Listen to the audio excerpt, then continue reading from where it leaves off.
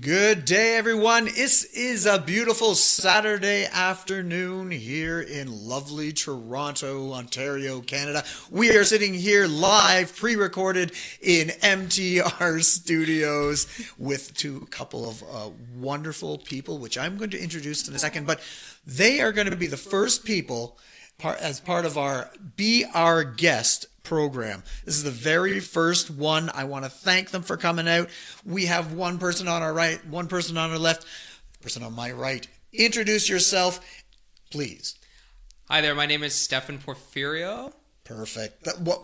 You've been practicing that. That's fantastic. Yeah, thanks. And on my left, hi, I'm Paulina Luciani. Paulina and Stefan, thank you guys for coming out today, for being part of the first ever Be Our Guest. No problem, Thanks our for pleasure. having us. Thank you. Oh, no problem. I want to thank you guys for sure. Now, before we get into our first song, I want to get to one of you, whoever wants to go first, to give me your little program bio. You know, give me your little bio that's found in the program. Who wants to go first? Well, ladies first. So Yes, so princesses first, so Stefan. Wow, this is going to be difficult. yeah, all right.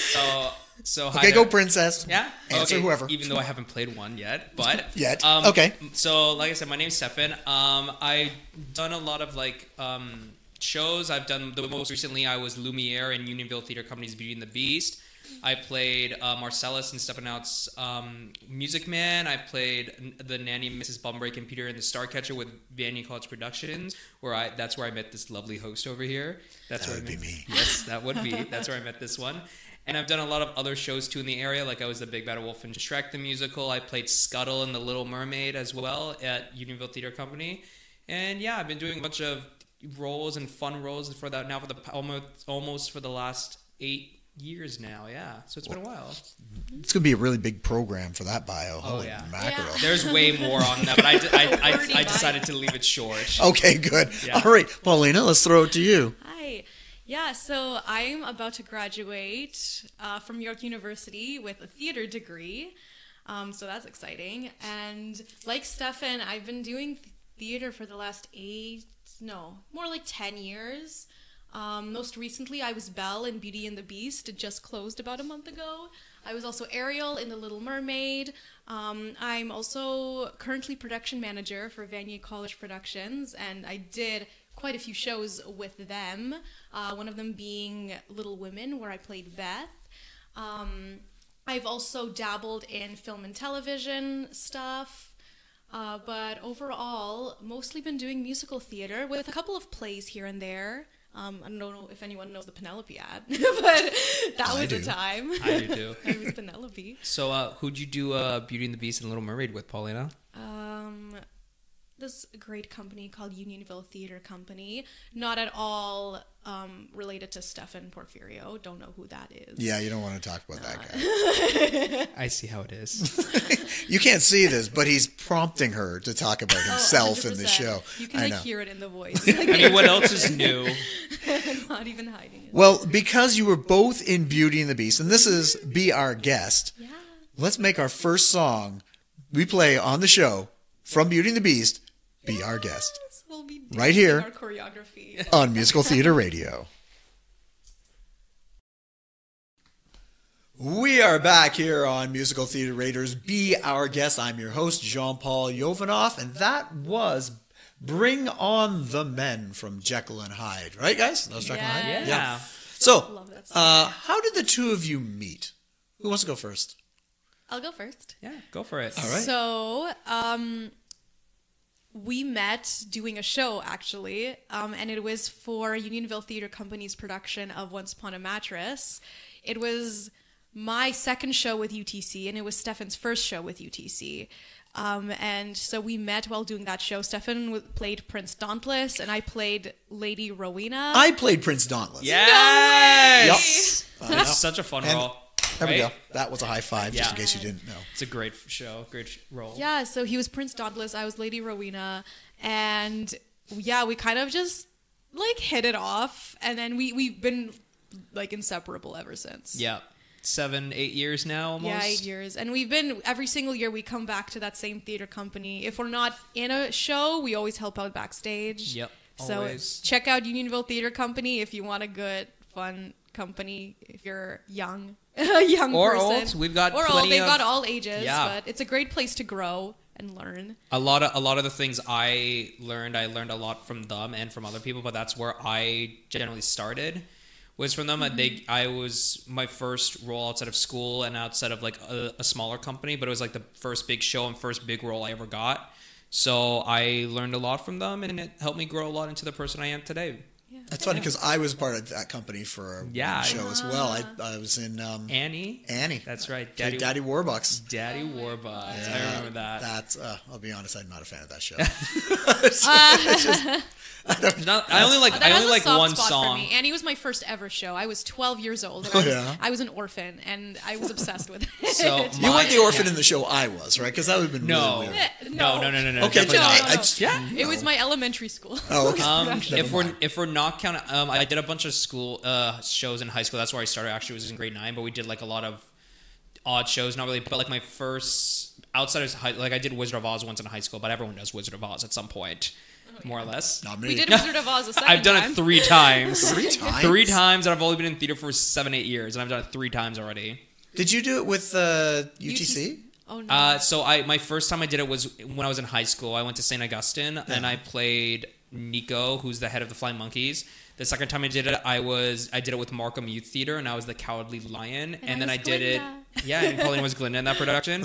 And then I did it with Unionville Theater Company back when they did it a year ago, and I was backstage. So I was one of the ASMs, and I was one of the head of the fly units. Cool. But yeah, I've done it 3 times. I've sat and listened to Follow the Yellow Brick Road many times.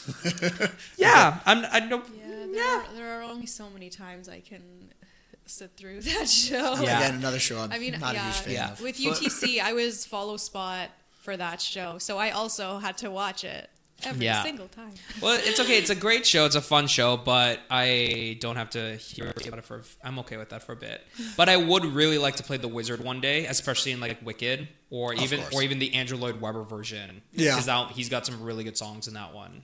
So you guys were together at UTC. Yeah. And then you're together at York? Yeah. Was this planned or did it just weirdly work out that way? I'll take this one on. So the way we actually learned it was really funny is that because we both, Paulina goes to, like she said, she goes to York for theater, and I actually go for history. I'm a history major there. And we were talking about like seeing if there was any kind of theater group there, and then I just remember getting a message from Paulina one day. She's like, Stefan, there's a theater company at York. I was like, there is? Like, what do they do? And she's like, they're doing Jekyll and Hyde. I'm like, there's a musical about Jekyll and Hyde? And she goes, apparently. So we found out it was Vanier College Productions, and we both auditioned, and thankfully we both got in that year. And it was funny because we actually both played members on the Board of Governors. I was Lord Archibald. That's all I remember his name. Archibald Proops. Oh, yes. Archibald Proops. Yeah, she remembers about that. And then she played General Glossop. General Glossop, which is originally a male role. Which is okay. But we gender bent I was it. a badass. I mean, you did die by century. getting hit by a twig, pretty much.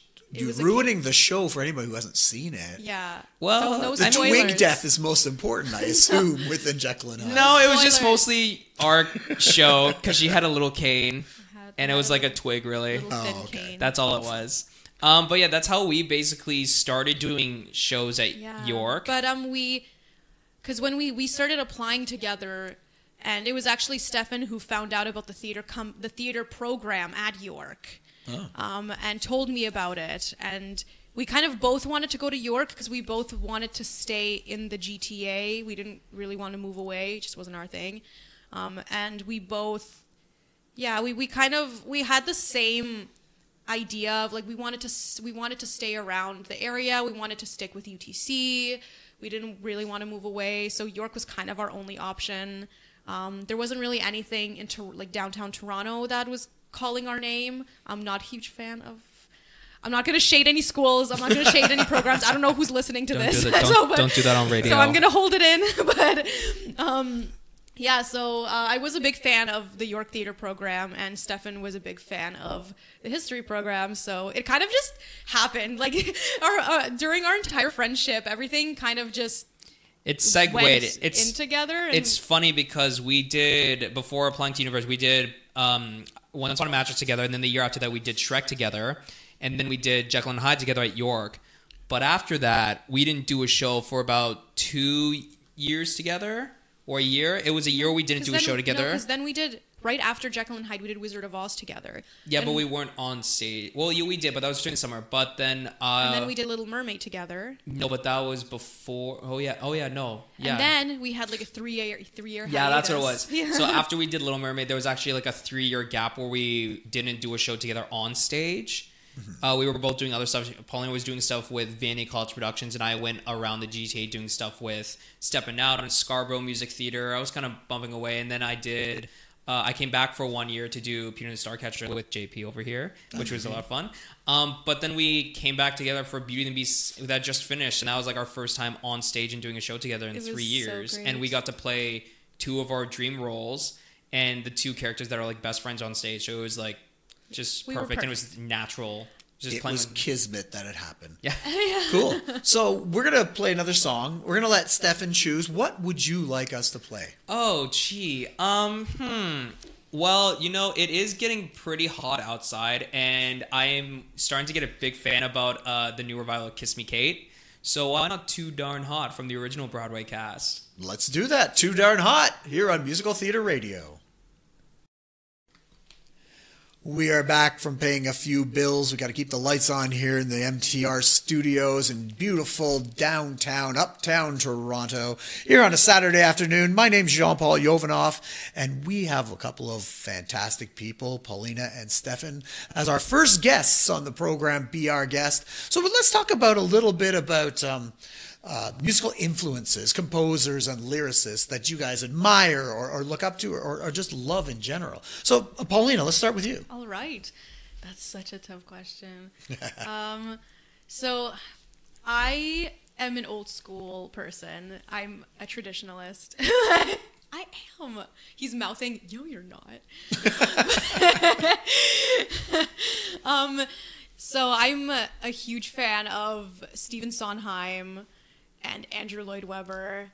Those are, I stand so hard. But Sondheim, he's a genius, like with his lyrics and his rhythms. It's incredible. And Andrew Lloyd Webber, I love every single piece of music that he writes. I always feel that like the godliest song would be if Andrew Lloyd Webber wrote the music and Stephen Sondheim wrote the lyrics. Those are like... JP is looking at me like he wants to I think the musical theater universe would implode, I think. Probably. I think so, too. So, yeah.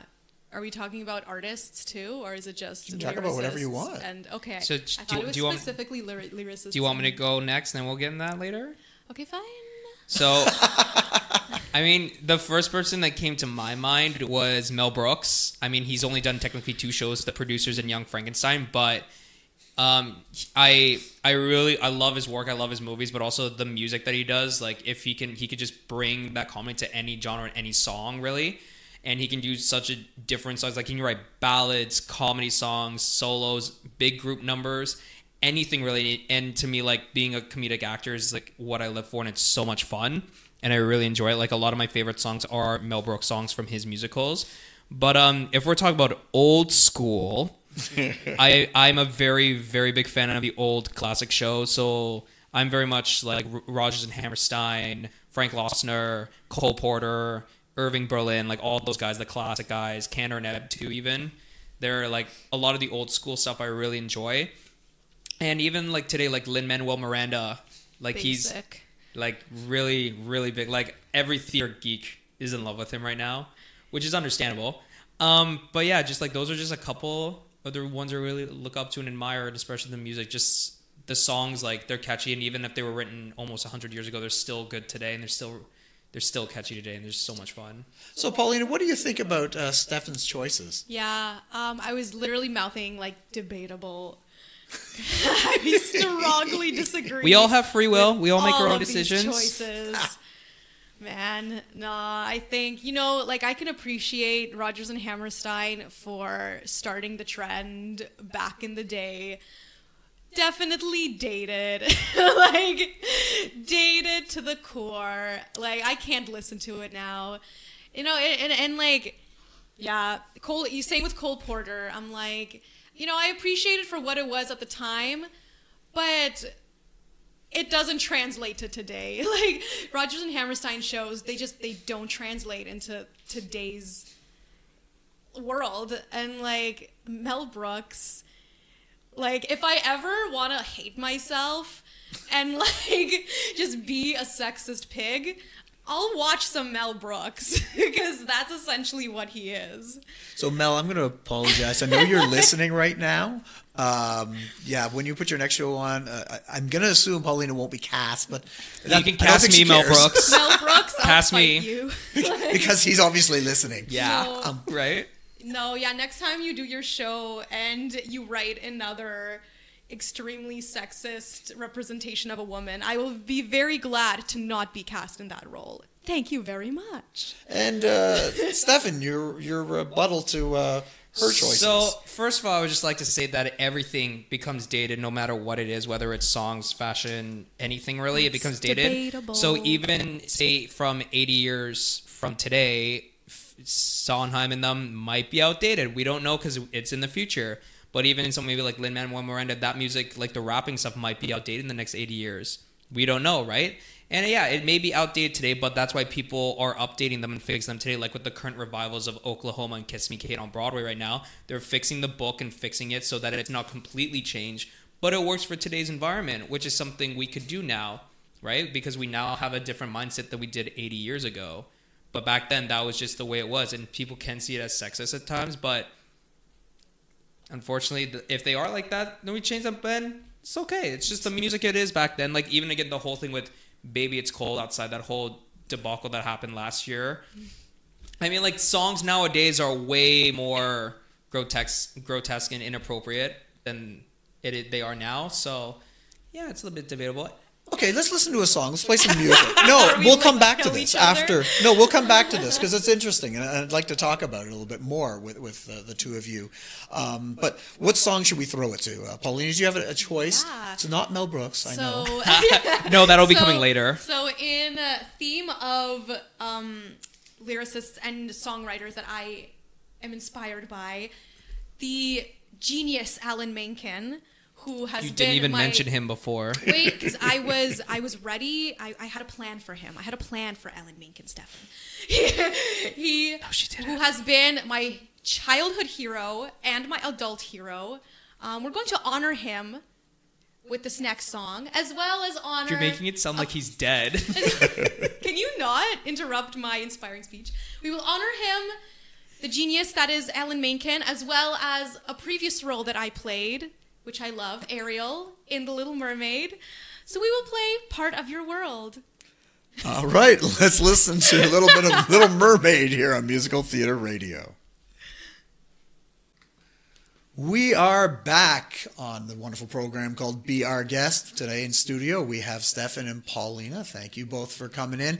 In the last segment we were talking about shows that, might have been offensive at the time, or offensive now, or need to be updated and things like that. How do you feel about when they do update shows like that, or the big kerfuffle about Baby It's Cold Outside, which has been going on for years, like maybe 4 or 5 years? It's crazy. It's Christmas when the complaints come up on Twitter. Yeah. You just know.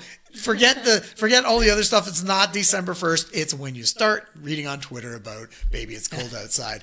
So, Stefan, how do you feel about when they update shows or they change them? So when it comes to updating shows, I see there's nothing wrong with that. I think it's actually really amazing that they update shows to fix it for modern times, because it becomes more relatable nowadays. Because back then, those shows were written at a time where they were relatable, and now it's different because it's a very different time period.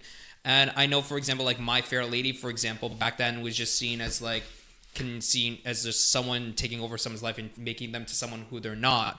But I haven't seen the production yet, but I'm planning to, is that they've, the director of Bartlett Shear for the new Broadway production they just did, he was aiming it towards the Me Too movement.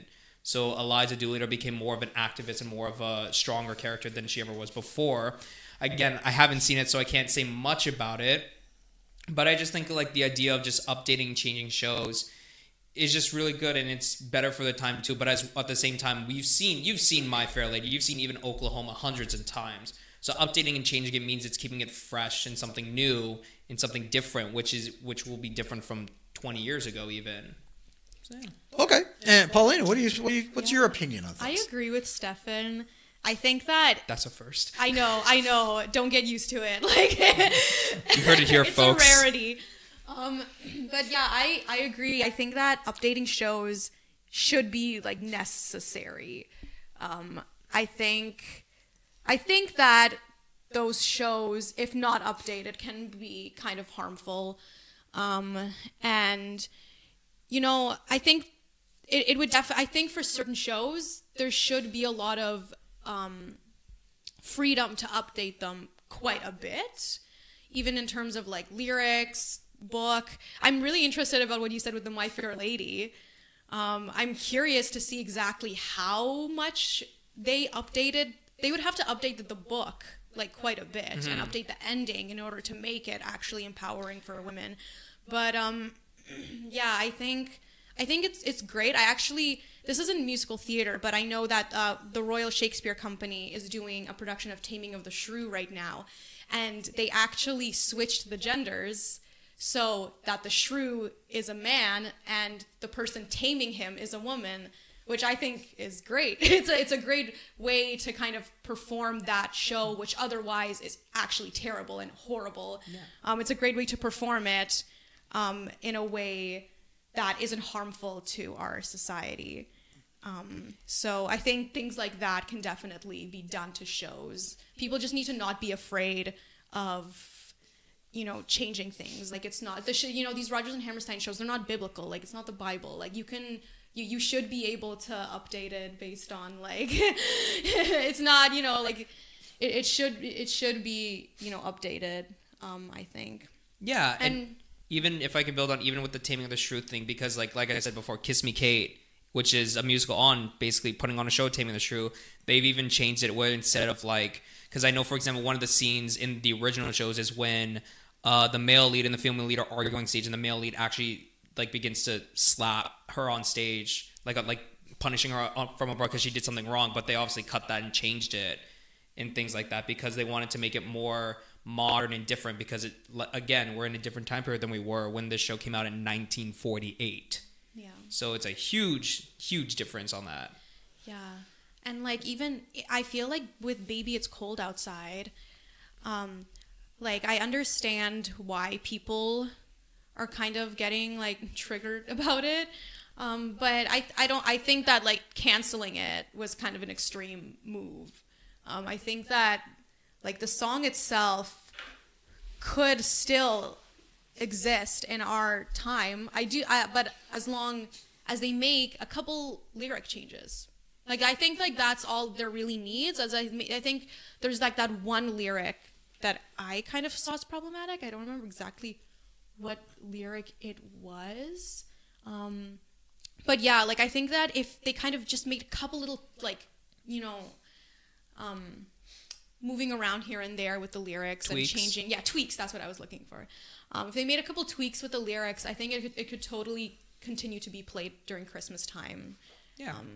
See, that's the great thing about this show. We're going to have dissenting opinions and things like that. And because I completely disagree with both of you. I do.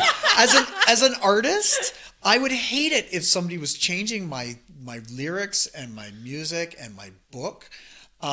Because if we changed history, we don't learn from it.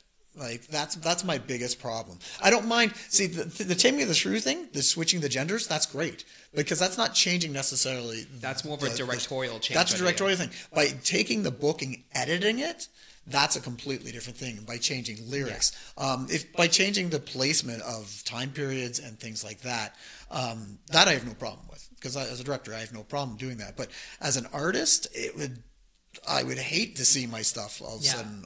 Where did this go? There's a reason why it is what it is when it was, and especially the Baby It's Cold Outside thing. People get hung up on the lyrics, and I don't think it's the lyrics. We have to look at the intent behind the lyrics. Mm-hmm. Words are words. It's intent behind words. And that's just my opinion. Everybody's going to have a different opinion. I'm probably going to get booed off the radio station now. First first week of shows, and everybody's already called me out and says they hate me. But that's okay. Everybody has their own opinions, and that's what this is about. Yeah. And you know what? I don't think anybody's right. I don't think anybody's wrong. Yeah. Unless you are evil. then yes, you're wrong. And I agree with you, because when it comes to changing stuff, I'm also on the fence, because I think there is a fine line where you can change some of the books and lyrics a bit, but then there's a fine line where you've gone too far and changed too much. Word here or there, sure, but changing entire dialogues and things like that, I think is when it gets too far. And as far as I know from new revivals, they're only tweaking a word here or there and changing the directing completely differently to show and implement that. But they're not going in and saying okay, this scene, we're just cutting that and putting in a new one. No, they're not doing that. So see, I don't know. I think there's a difference between learning history in an educational setting and being presented with something that can be harmful. And I think everyone generally understands that different time periods, there were different, societal standards, people treated each other differently, all of that. Everyone's kind of aware about all that. And I'm not saying that all media should just erase the fact that these things happened in those time periods. I just think that things need to be different. These things need to be presented in a different way in our time period. They can still be a subject matter and they can still be talked about, just in a different way than they did back then. And I feel like if I was a creator or I was an artist who wrote a show that was dated for a specific time period, and I found out that 100 years later they edited my work in order to make it more accessible to the time period of the time, I would actually be honored. I would be happy that my work is being adapted in order to last longer, and kind of be timeless, because that's how a work becomes timeless, is if it's able to adapt to different time periods. And I actually forget what you said about Baby It's Cold Outside. He was saying that it's just lyrics they're just words. Oh yeah, and actually, I'm kind of mixed opinions with The Baby It's Cold on Outside. The fence. Because from one point of view, I read somewhere that the intent behind it can be interpreted in many different ways, and people had many different interpretations of the lyrics. Some people were saying, "Oh, but it's not actually he's not actually kind of being rapey that, because she's kind of being flirtatious, she's being teasy, she's doing it with the intent of kind of doing that as a kind of a flirtation method, but I think when it can become harmful when people interpret it as kind of being rapey, and then them thinking that this is okay. It's, I guess, that's when it can be. Yeah. Why are you holding back laughter? No, I'm holding back a yawn. Oh, okay. Okay. Well, on that note, you know what? Everybody on social media, let's get your opinion. Tell us what you think. Yeah. Go to our Facebook page, Musical Theater Radio, or go to our Twitter account, which is at @MTR_tweets.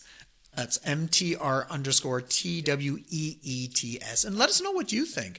And with that, we're going to lead into something from My Fair Lady. So we're going to play I Could Have Danced All Night here on Musical Theater Radio. We are back here in MTR Studios in lovely Toronto. This is Be Our Guest. I'm your host, Jean-Paul Yovanoff. We're sitting here with Paulina and Stefan.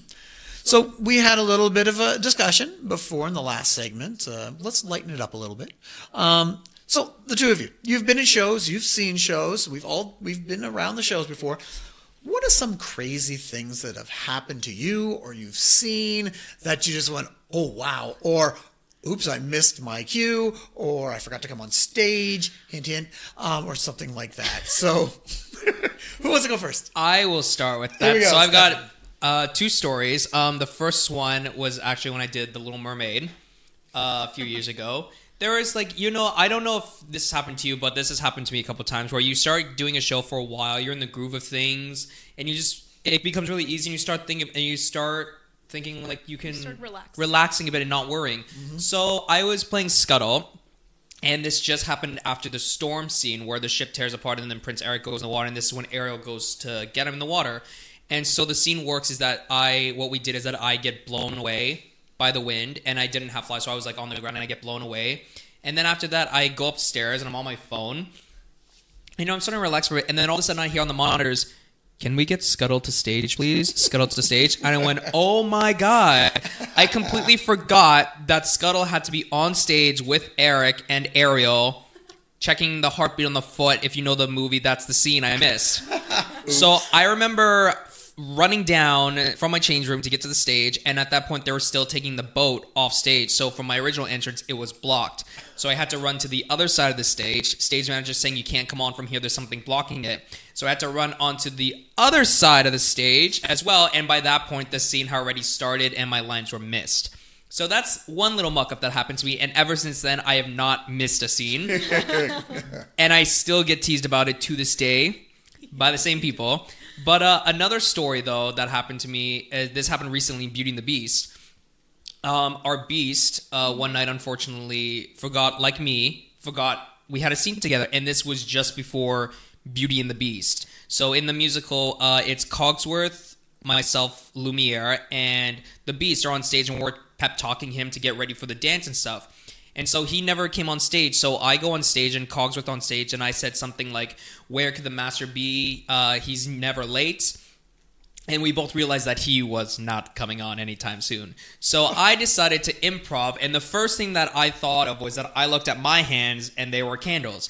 And I saw my buddy who was playing Cogsworth's hands. He didn't have anything on. They were just his hands. So I decided to go, Cogsworth, you know what I really miss? My hands. I really miss grabbing stuff. Said it exactly like that. And then I just kept going on. Like, I miss grabbing chairs, benches, like whatever just came to my mind, it just came out. And it was just really ridiculous. And eventually he came on. But yeah, so that's just like a little muck up that happened, improv. And that's one of the things we laugh about today because it was so funny and it happened. It was just, that's live theater for you. Yeah. Right? Always have a backup plan. Just don't talk about missing your hands because that can be interpreted in many different ways. Yeah, that didn't happen. Don't say you miss grabbing things. Jeez. Yeah, a lot of the adults laughed at it. And I'm pretty sure that was the night you weren't. I don't think you were there that yet. I don't think I was at that one. But a bunch of our friends from Vanity College Productions were there, and they definitely noticed that. Paulina. Yeah, so I have two stories as well. They're both related to shows that I did. So the first ever show I did with Unionville Theater Company was Fame, the musical. And during our show, during the opening number, which I think is the PA song, all of a sudden, right in the middle of the number, the fire alarm goes off in the theater. Oh, jeez. I remember this story. And we were, and in our minds, because we've always been told, no matter what happens, keep going. No matter what happens, keep going. Yeah. So the fire alarm was going off, and we were like, I'm doing hard work. And we just kept doing the number, kind of looking confused. And the audience was like freaking out. They were like, what the heck is happening? And we thought it was just a false alarm. They'll just cut it, and it'll be done. And then it just kept going. And then Doug, the orchestra conductor, stopped playing the music. And the assistant stage managers came on stage, and Chris McBride, who was on the PA system, he was like, okay, everyone has to exit right now. And he said it a lot more calmly, I'm pretty sure. Oh, yeah. He was probably like, everyone, please exit the theater to the nearest exit sign. And so we kind of ran off the stage. The audience started leaving. And then literally 2 seconds later, the fire alarm ended, and they were like, oh, just kidding. It was a false alarm. You can get back. And we were literally just off stage, like, wait, where do we start? Where do we get back? And the audience was so confused. And then we kind of Doug just started up the music again, and we just kept going. But it was like the awkwardest 5 minutes of any show I've ever done. And then my other story, which I will never let this go from my memory. It was probably the most embarrassing, like, screw up I've ever done on stage. It was when I was in high school. I did a production of You're a Good Man, Charlie Brown, and I was Linus. Because at the time I just always played teenage boys for some reason. And there was the scene that I was in, and the opening lines were like, happiness is, and I had to do a monologue about happiness, because that's in the show. And for some reason, I thought that my scene started a scene before it actually was supposed to happen. So and I was confident. I was like so sure. I was like, no, this is my scene coming up. And so who plays Max, who played Charlie Brown, he was like, no, Paulina, like, it's not your scene right now. And I was like, no, it is my scene. And I enter like from center stage and I go, happiness is, and I look to my right and Lucy and Schroeder are about to start their song.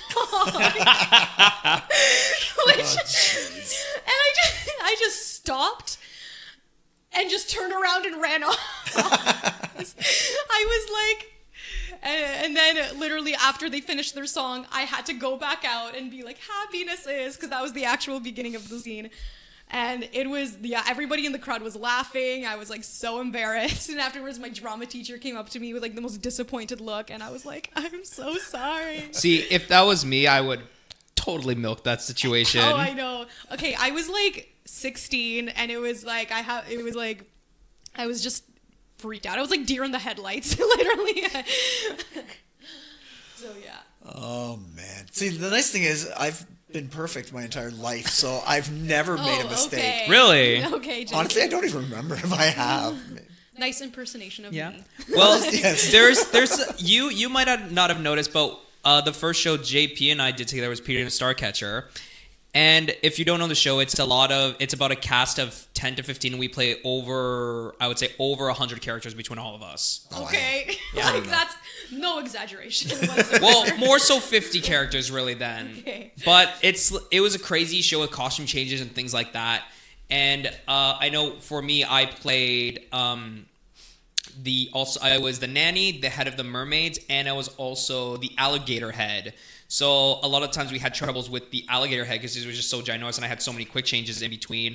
But I just remember one night, what happens is that one of the characters throws something in the alligator's mouth, and my head was actually at the head of the alligator. So when I opened the mouth, she actually threw it, and it hit me right in my eye. And so I was just like kind of beating my eye, and then I had to get off, go change into my mermaid costume, and then get on top of the set. Oh, so a lot of time I was half blinded, and even for that bit, I don't know if you saw it that night, but my eye was closed for that one, and I kept rubbing it a lot because of that. Don't remember. So yeah, just like things like that. But you weren't there, so it's okay. Yeah, so, that's fine.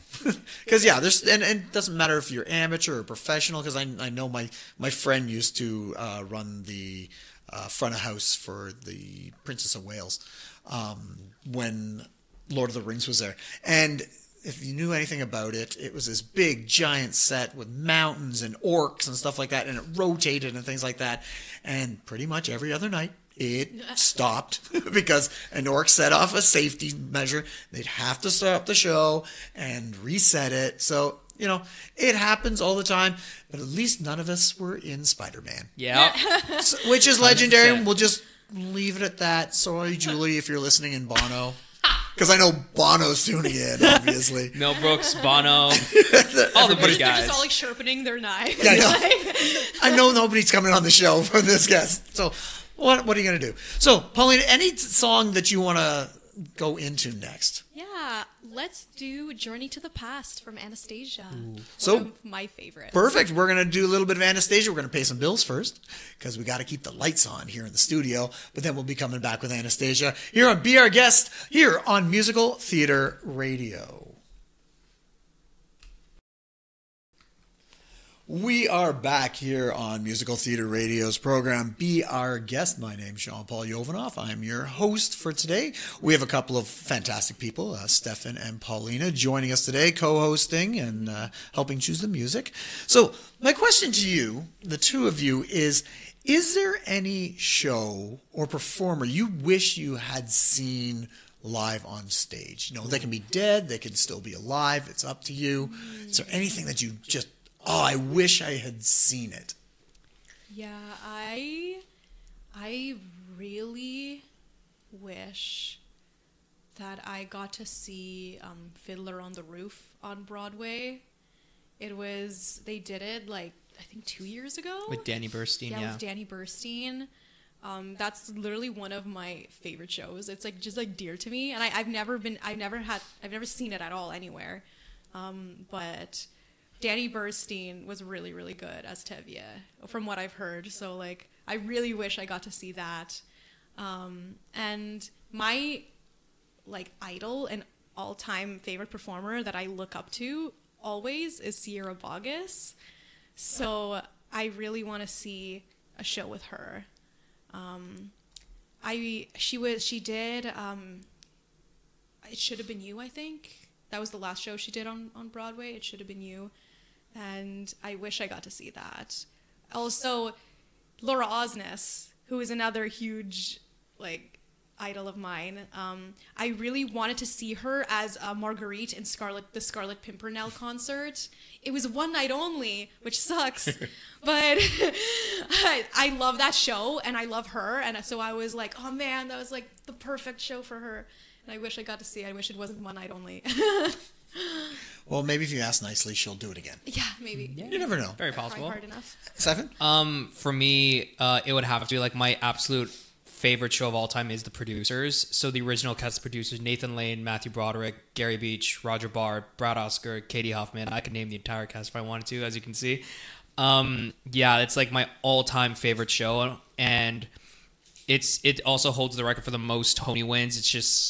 It's like, to me, it's the perfect comedic show to bring something like that, and I would love to see it, especially when it came out, because it was around during when 9/11 happened in New York. So it was definitely a show for people to go see, just to have fun and forget everything that was going on outside, and just to remember how to laugh in a time that was so hard for America. So just even being in that time period and seeing a show like that, I would just really like to see how people sat in the theater and just forgot about everything. And to see Nathan Lane and Gary Beach and Matthew Broderick are some of my very big Broadway and acting legends I look up to. Another one I would love to see, original one, would be Curtains. Curtains is a little known show by Candor and Ebb, and it starred David Hyde Pierce. And again, David Hyde Pierce is one of my favorite actors of all time. And it also had Deborah Monk and a bunch of great actors in that show, and it's a hilarious show, and I would love to see that. I did get to see David Hyde Pierce perform in Hello Dolly a couple of years ago when Hello Dolly came. Did not see Bette Midler because Bette Midler prices were impossible. But I saw Donna Murphy, who I enjoyed just as much, and I think she did an amazing job. But I wanted to see David Hyde Pierce and Gavin Creel. Gavin Creel was another person I really wanted to see, and I finally got to see him perform in that, and he was just amazing. And yeah, those are just a couple of shows. And I feel like this is a very basic answer, but like the original cast of Hamilton, like I feel like everyone in the world would have like wanted to see the original cast of Hamilton, because like Hamilton is it's coming to Toronto now. I'm not as excited about it because it's not the original cast. It's not Lin-Manuel Miranda. It's not Leslie Odom Jr. It's not Philippa Sue. So it's like, yeah. Well, for myself, I would love to get a time machine and go back, something like Mandy Patinkin in Sunday in the Park with George, or Evita. Just I've seen the big ones. Yeah, I've seen him on. They've got it recorded, right? So I've seen it there, but to see it live would have been just for the first time, seeing it with people seeing it for the first time. That would have been so incredible. Yeah. Ethel Merman would have just been interesting. Oh, Just to see her on stage and how big and brash because she's a legend now, right? Yeah. And none of us, I'm older than you guys, but she's way older than I am. Yeah. So there's no way I would have, I think she died in 1984. So there's no way I would have seen her. Yeah. That would have been just really cool to see. Maybe the first showing of Hair. Is it weird? I knew you were going to say either Hair or Rent. In my head, I was going to say Rent or Hair for you. I'm about to lose more listeners, but Rent I saw on Broadway, and I'm not a fan of Rent. Thank you. I It's- think everybody in this room doesn't It like was Rent. dated when, like, 10 minutes after it was Yeah, done. yeah. When I was in New York, I saw Rent in Urinetown. Ooh. Oh, Urinetown was so good. Yeah. It was just so good. And I'm glad I saw it. Oh, and another show that none of us will ever see in our lifetime. We talked about it, Spider-Man. Oh yeah. Just to see the spectacle and the Chaos. cluster Yeah. of the things that would have gone on Yeah. would have been Man, incredible. can I add someone to my list? No, you may never add anything. I You're stuck with what you have. would love to have seen Julie Andrews as Eliza Doolittle on Broadway back when she did in the 50s. Just to see, I want to see Julie Andrews perform live. And like, I don't know if she's up for it at this point anymore, but like back, like to be able to see her in her prime. Yeah. That would have been like amazing. Yeah. For seen some of these classic shows when they first came out that you went, oh, whatever at the time maybe, but now you look back and go, Yeah. Oh yeah. Oh, another one I would really like to see actually too is the original cast and all that of Titanic. oh yeah. What? Because So random. well, it's because I would love to see the grandeur and the scale of the show. And also because a lot of famous Broadway actors today Titanic was one of their first shows. Like Brian Darcy James, Michael Cerveris, John Bolton, like a bunch of them started in Titanic. And they were like some of the lead characters, some smaller parts, but now they're like big Broadway actors and stuff. So just to see like that and just to see that giant cast, that giant set and all that would have been amazing to see just for the spectacle of Yeah, it. we were talking off the air just before we came back on that we were talking about Ragtime, and I'd seen it in Toronto. And, you got Brian Stokes-Mitchell, you got Audra McDonald, you have Leah Michelle. Like, the cast, at the time, I didn't even think about it. Like, you just went, oh, this show is so incredible, the music and the acting. And now I'm looking back on, holy crap, that was a good show, and what a cast. Oh, yeah. So, yeah, is there any other shows you go back in time and go, oh, I wish I'd seen the original of that, just from shows that you love? I mean, I feel like because I'm a Disney fanatic. Like the original Beauty and the Beast with like Susan Egan and the original Little Mermaid with Sierra Boggess. Because as I mentioned before, I'm obsessed with Sierra Boggess. But I don't know. I would have loved to have seen Spamalot. Spamalot, I think, would have been so much fun with Tim Curry, David Hyde Pierce, Christopher Sieber, Hank Azaria. I think just like seeing all those comedic geniuses on stage just having fun in just so many different ways would have been awesome to see. And I know it was recently, but I didn't get the chance to see Something Rotten. I would have really liked to see Something Rotten. That's another big show I would have liked to see. I did have the fortune to see Christian Borle perform in Charlie and the Chocolate Factory, and I thought he was phenomenal in that. But to see him as Shakespeare, I think would have been hilarious and awesome too. Yeah, it's very cool. Some of the shows and people. I feel like there's something like really special with seeing an original cast, like the cast that's like creates the show. I think there's something so special about that. Like a couple summers ago, me and Stefan went to New York, and it was my first time seeing any Broadway show, and we got to see the original cast of Anastasia and the original cast of The Great Comet of 1812 with like Josh Groban. Oh yeah. So like it just felt like you were a part, like you witnessed like history, because these are the people that are cemented on the recordings and kind of become legends for originating these characters, and you can say like I got to see them. You know? Yeah. It's pretty. cool. It's a pretty incredible. My first Broadway show I ever got to see was A Gentleman's Guide to Love and Murder. And one thing that I'll never forget was meeting Jefferson Mays, who was the original. It wasn't the original cast, but a replacement here or there. But Jefferson Mays was with the entire run, and he played all 8 members of the Dysquith family. And I'll just never forget meeting him and just seeing what it was like to meet someone of the original cast for the first time and something like that. Yeah. Cool. Well, we're going to head back to a song. Any particular song we want to hear? I would love to pick I Want to Be a Producer from The Producers because it is my absolute favorite song. You can say what you want about that, but I love that song. I remember the first time I heard it, that's when I knew I wanted to play that role. Didn't even know what it was about. I just heard it. And it's a guy singing about his dream to do something else than what he regularly does. And that's what I saw. And that's what I want. I'll give you that. Yeah. All right. Well, let's head into that song. I Want to Be a Producer here on Musical Theater Radio. We are back here on Be Our Guest on Musical Theater Radio. We just heard something from Little Women, and we got to play that for Paulina because she was in it. I saw her in it before I even knew who you were. Oh my God, you saw me in it? Yeah, You saw Little Women? I came to the theater. That was when I was still in Ottawa, and I wasn't involved in VCP at that point because I'd been gone for 5 years. Yeah, and you came in, and I saw you, but I didn't know who you were. So we are here celebrating the very first Be Our Guest on Musical Theater Radio with Stefan and Paulina, and we're going to do lots more of these. So we're all performers. We all were performers. I don't perform as much anymore, but that's okay. What is your dream role?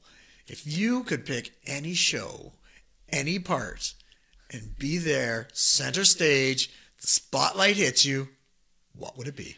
I mean, I have multiple ones, not just one. We have a list. But this is only a 3-hour show. Do you want to go first, or you want me to go first? Sure, I'll go first.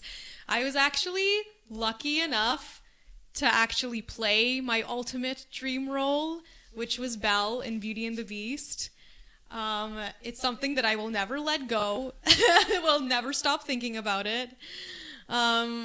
So that's kind of like crossed off the checklist. So have you wanted to do that role. Since you were a kid? Because I saw on Facebook you posted a picture of you as a little girl dressed as Belle. Yeah, I literally wanted to be Belle since I was a toddler. That's hilarious. And I always wanted to do it. I was always like, if any company's doing it, the minute I have the opportunity, like I'm gonna go for it.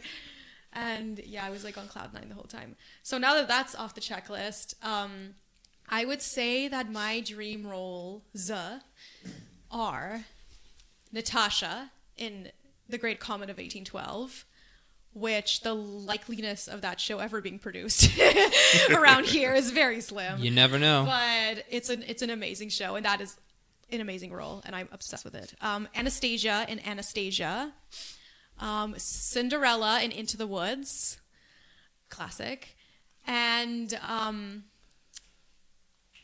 Hoddle in Fiddler on the Roof. Some of those are doable. Yeah. Some of them are doable. Only because, like you said, Rights.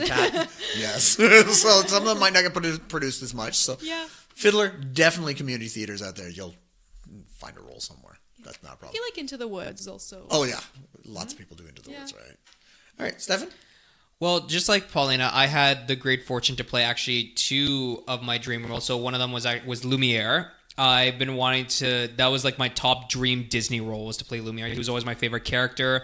Be Our Guest was always my favorite Disney song, and it was just like the best number like I could ever be a part of and do. Not to mention that with all the gadgets and the candles and stuff was amazing, and the costume was phenomenal. I couldn't have imagined it any other way of doing it, and I was so grateful and thankful to be able to play that role. And then another dream role I actually got to play was Marcellus in The Music Man. I saw the film. Buddy Haddock was obviously Marcellus in the film, and Sammy Shapoopy, and I remember him doing all that, and I instantly said to my friend who I was watching with, I gotta do that song right now. I gotta do it. It was just, the character was so much fun and so energetic, and it was just like, I love playing those characters, the energetic, fun sidekick roles, the ones that are always like, get the big dance numbers, but not the big solo numbers, because I love the big group numbers, or give me the spotlight, like 25 people dancing around me. I'm completely fine with that. I love it. Don't worry about it. But my dream roles, I'm like, my top is definitely Leo Bloom for the producers. Like I the first time I saw that show it on the movie, because they actually made a movie of the Broadway of the show, and I just remember connecting with Leo Bloom so much, saying like, he's in this job he doesn't like, he wants to do something that he loves, and he wants to go the distance and do the big thing, and I felt really connected with that, and so like I instantly fell in love with the character. And he also gets to sing an amazing song like I Want to Be a Producer, which you heard earlier. It's just, again, it's this big tap dancing number with a bunch of chorus scrolls. I mean, like, I'm fine with doing that. I'm okay with that. But some other roles I would love to play would be all of the Dysquith families from A Gentleman's Guide to Love and Murder, which is 8 roles and 6 guys and 2 women. Would love to play all those parts. Lieutenant Frank Chaffee from Curtains. He's a guy who's obsessed with musical theater on Broadway, and I am obsessed with musical theater on Broadway, so that I'd feel like I'd fit in perfectly. Some other roles, Prince Topher in Rodgers and Hammerstein's Cinderella, the Broadway version, the updated one, not so much the older ones, because those ones they're okay, but they're not the new one they redid. The character is a lot funnier and fun, I would say, than just your classic Prince role. Some other characters that I would love to play. I always have like a list of 5 at a time, and of course, times I'm on like this, I always forget. A Cornelius Hackle from Hello Dolly.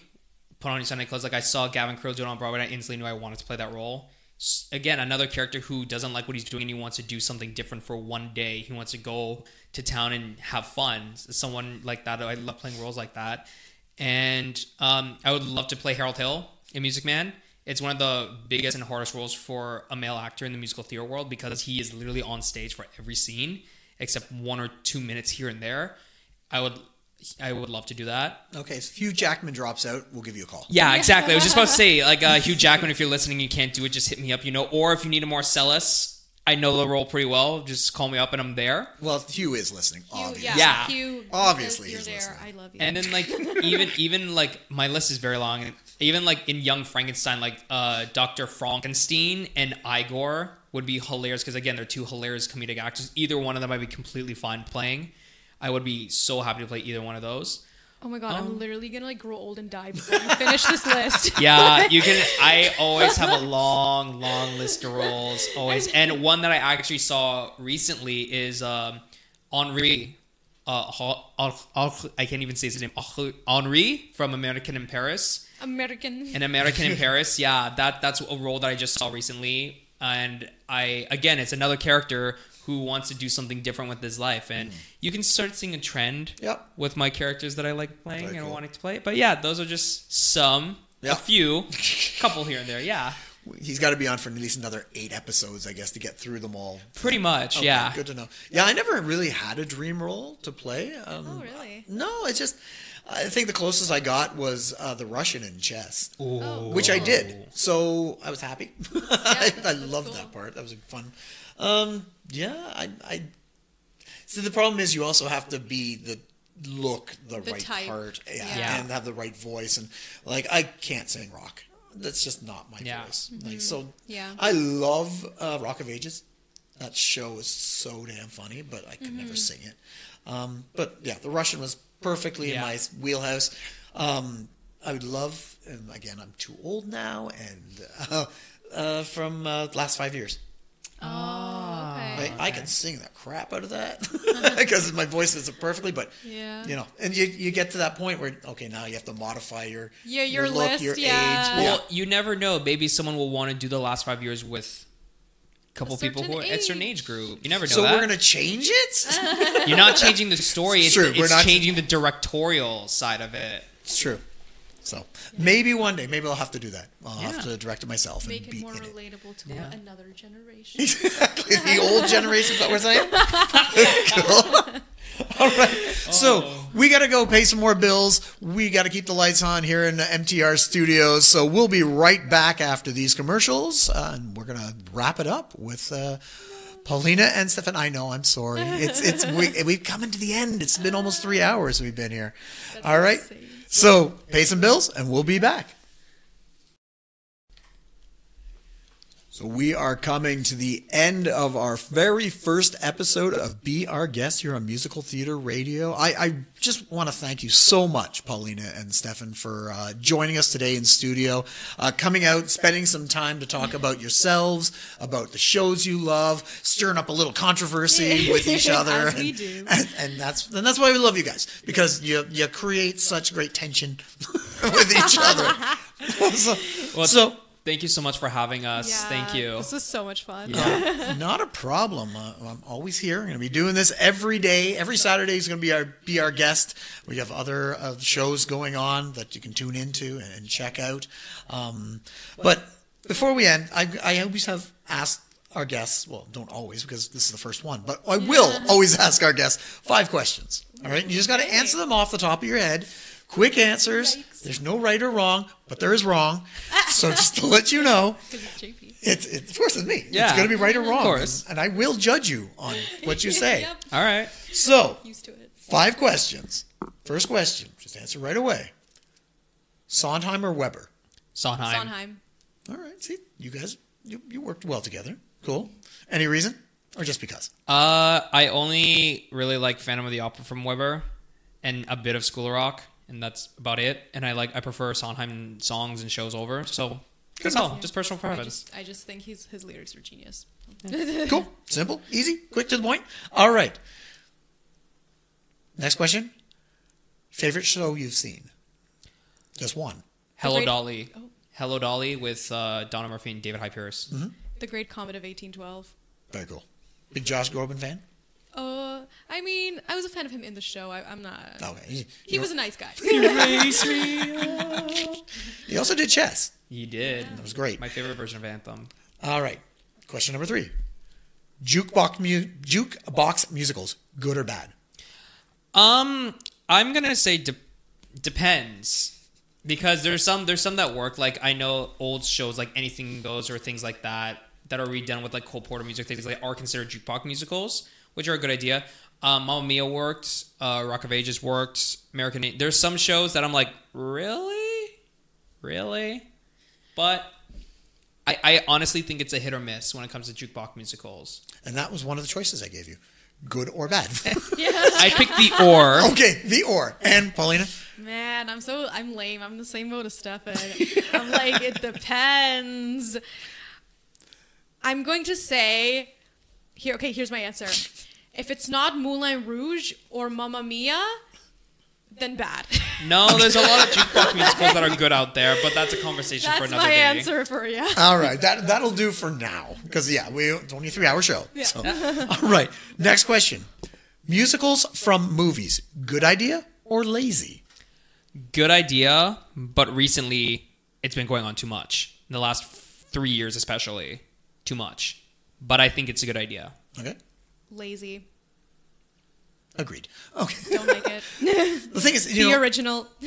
Well, the funny thing is, if you look at it, we're going to be getting into the 90s movies now because they've worked their way through all the 80s stuff. Oh, yeah. So the question is, what's going to be next? The 2000s. Like Avatar?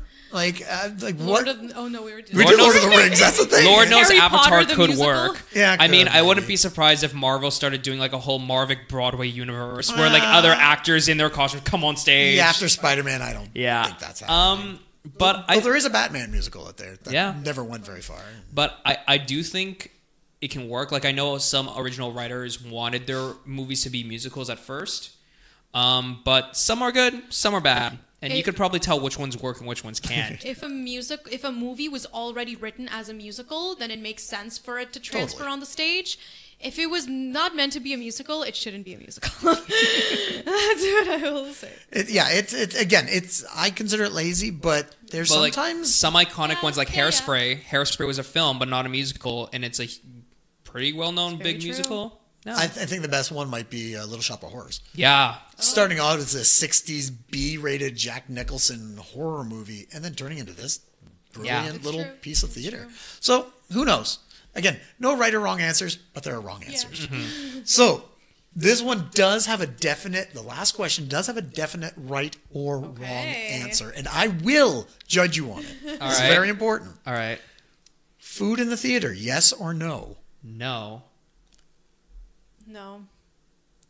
But drinking in the theater should be a yes. As long as it's not a sippy cup. At least a sippy cup wouldn't spill. But it would make a lot of noises. Would you prefer a spill or a noise? A sippy cup doesn't make any noise. That's a straw. Especially if a kid's drinking it. Kids don't go to the theater. Yeah. All right. Well, the answer is no. Just to give you the answer. Yeah. So correct answer. So you can come back at some point. Oh, perfect. Awesome. We passed. Okay. Thank you once again for both of you coming out, spending a little bit of time in the studio, talking to me, giving me your opinions, just spending some time and helping me on the very first episode of Be Our Guest. Thank you so much. JP. Thank you. No problem. All right, everybody out there in listening land, this is Jean-Paul Yovanoff, live, pre-recorded in Toronto's lovely MTR studios. We will be back next Saturday with a whole new guest list to talk to you. Stick around. We got some more great songs coming in. We're going to end today, Be Our Guest, with Paulina. You want to say it? We're going to end with Belle from Beauty and the Beast. There we go. Belle from Beauty and the Beast here on Musical Theater Radio.